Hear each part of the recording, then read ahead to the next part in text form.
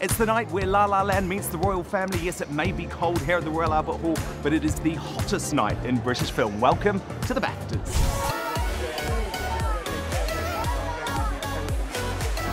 Having toured around the world, I can just say she's such a beautiful, generous, warm human being, and obviously just a screen icon. She's a full package.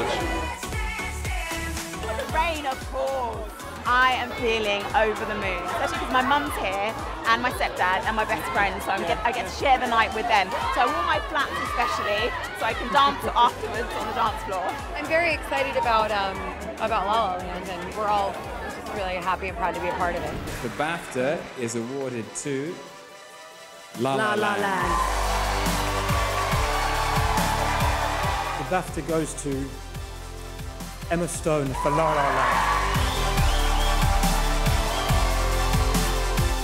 In a time that's so divisive, I think it's really special that we were all able to come together tonight thanks to BAFTA. And the BAFTA goes to Casey Affleck.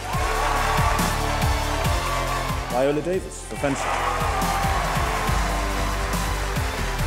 The BAFTA goes to Dev Patel. I don't know what to say except for I'm so grateful. I'm terrible at this. Thank you. So happy for him. We love Dev.